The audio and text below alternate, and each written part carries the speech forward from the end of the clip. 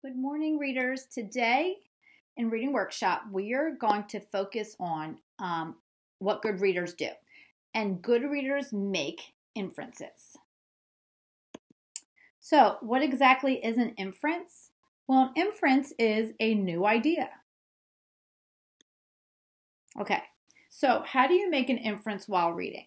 Well, if you think back to the beginning of the year and before we left school, we learned how to use our reading voice and our thinking voice. These are both very important, and if you use them together, you will be able to make an inference. So we're going to do a little math now. So your reading voice plus your thinking voice will equal an inference. Okay, so your reading voice is the voice that you hear when you read. It is the details that you find in the text. You don't have to try and figure them out. They're right there in the text. Or they're in the visuals, the pictures, the maps, the pictures in the chapter book, right? There's no thinking involved. When you add that to the other voice that you have, which is your thinking voice makes the meaning, right? It's that backpack knowledge that we always talked about. It's when you're reading and you're reading the details, you think, oh, I'm thinking this, or I'm thinking that. Okay, so again, let's think about what we just said. We said our reading voice, which are the details, plus your thinking voice, which are the backpack knowledge that you have and the meaning that you make from the details equals an inference. And an inference, again, is a new idea. Say that. An inference is a new idea. Okay, so let's practice this. But before we practice, I want you to watch Miss Mozol make an inference. Okay, so first I'm going to use my reading voice. And I'm going to use, say, a magnifying glass to kind of zoom in on what I see.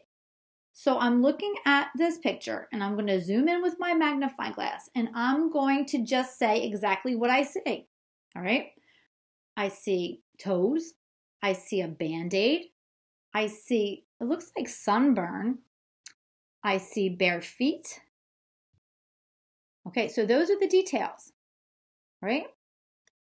Or if you don't know what sunburn is, you can say that half of our foot is red and half of our foot has a white stripe. All right, now I'm going to use my thinking voice. So I remember those details that I said while reading or using my reading voice. Now my thinking voice is chiming in. And I'm thinking, this person is not very careful, right? They're probably a little impulsive, probably carefree. I'm also thinking I've seen feet like this, like when I've been at the beach, right? Or when I was playing outside. It looks like flip-flops, like she or he may have had some flip-flops on. I definitely know using my backpack knowledge that this was someone that was in a warm, sunny place because I know that sun makes your feet red like this. Maybe they were on the boardwalk because I see the wood deck, or maybe on a deck outside, and I feel like it's a younger person. Okay, so what's my new idea? I take what I saw in the visual, the details, plus what I was thinking when I was looking at the details, right? And I put those two together and I've come up with an inference. And my inference is that this is a young person who likes to have fun, who may be irresponsible and doesn't think of consequences. That's my new idea. All right, let's try to make an inference together now. So I have another picture here. I have my magnifying glass and I'm going to zoom in on the pictures and I'm just looking at details, right? I'm not really thinking, I'm just using my reading voice. So let's see, what do I see? Well, I see a little boy. I see an older lady. I see the little boy is smiling. He's happy. The older lady is also happy. I can tell by the body language, the little boy is leaning his cheek on the older lady, and I see that they're sitting on a couch together. These are the details that I see, right? Now, my thinking voice starts to work. So, what am I thinking based on those details? Well, I'm thinking that they're both very happy to see each other. They seem very comfortable with one another, right? They seem to know each other. They're smiling. They're definitely not strangers. They're in a home, so I know that they know each other very well. You wouldn't just allow anyone in your home. And they seem to really like or love each other based on the body language and the smiles. So that's my thinking voice. So now I'm going to make an inference, right? My reading voice, the details, plus my thinking voice equals an inference or a new idea. So this is my inference. This is a young child with his grandmother, relative, or close friend. They are happy to see each other.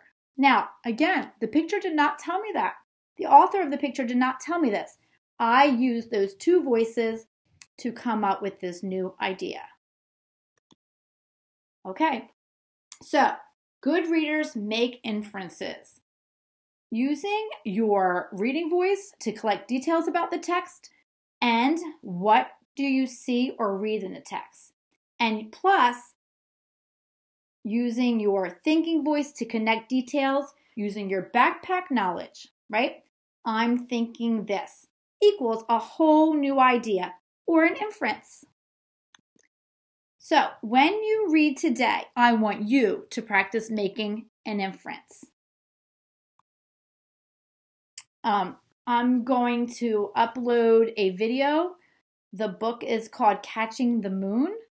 And practice, Miss Mozol is going to read the book to you, but you can practice making inferences as I read the book to you, or do it on your own time with your own book. But your lesson today or this week will be to listen to the story Catching the Moon, make some inferences, write them down on a sticky note or in your journal, and then you can answer these questions. All right? So as you listen to the story, remember, good readers make what? Inferences. And inferences or an inference is a new idea. And some of the questions that you'll be able to answer after making these inferences or making connections like what we did a few weeks ago, you'll be able to answer, what was the main character's dream? What are some of the obstacles that she faced? How did she overcome these obstacles? And did she realize her dream? Okay, so I want you to focus on that. You did a great job today, and I miss you very much, and I will be in touch soon. Bye.